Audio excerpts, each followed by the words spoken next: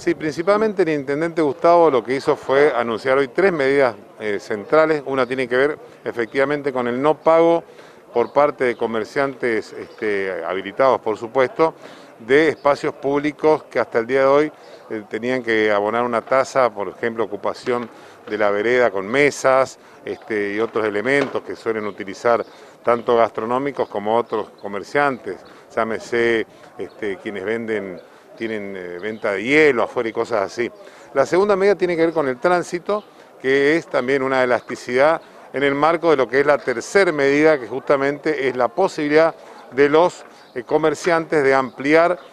su sector de atención avanzando unos metros sobre la calle. Esto se va a hacer, por supuesto, con todas las medidas de seguridad que las circunstancias del tránsito y todo lo demás requieren. Cuando digo todo lo demás me refiero también a la pandemia.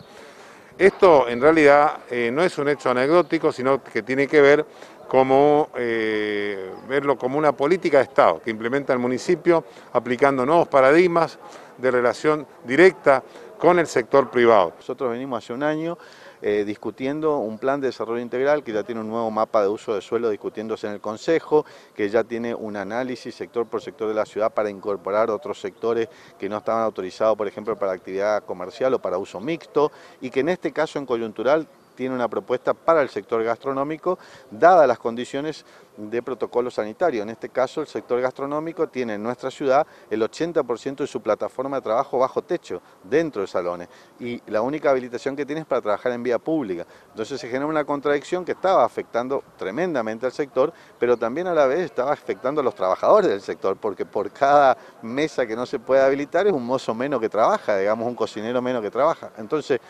se ha pensado una medida para que 2 metros dentro de la calle y en los laterales un 50% del frente de cada local habilitado para mesas y sillas pueda ampliar la capacidad de mesas y sillas y que esto a su vez tenga una excepción, que hasta el 31 de diciembre de este año no se cobre el tributo de mesas y sillas ni por las mesas y sillas que tiene hoy ni por las que va a ampliar. Y aquel que no tiene habilitado, mientras el local está habilitado como bar, si no tiene habilitado la vereda, que le habilitemos para que pueda trabajar, porque si no, imagínense aquel que no tiene habilitado la vereda, que tiene un bar, que tiene 3 mozos y 2 cocineros en 2 turnos, hoy no está trabajando si no tiene el uso de la vereda. Y por otro lado también que permitamos frente a bares, gastronómicos, hoteles y restaurantes que habiliten el frente con mesa y silla, que permitamos el estacionamiento en doble mano. Entonces de esta manera se puede concretar y concentrar en el área gastronómica establecida por la resolución de planeamiento actual.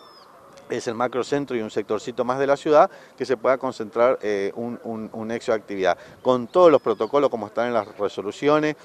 con el distanciamiento, con la distancia, con la señalización vertical, con los sanitizantes individuales. La verdad que es una idea bastante buena y que va a servir muchísimo al sector, y en 15 días, junto a Cámara de Comercio y Federación Económica, trabajar en la presentación de un megaplan para el macrocentro que pueda en forma inteligente dinamizar a varios sectores de la actividad económica local.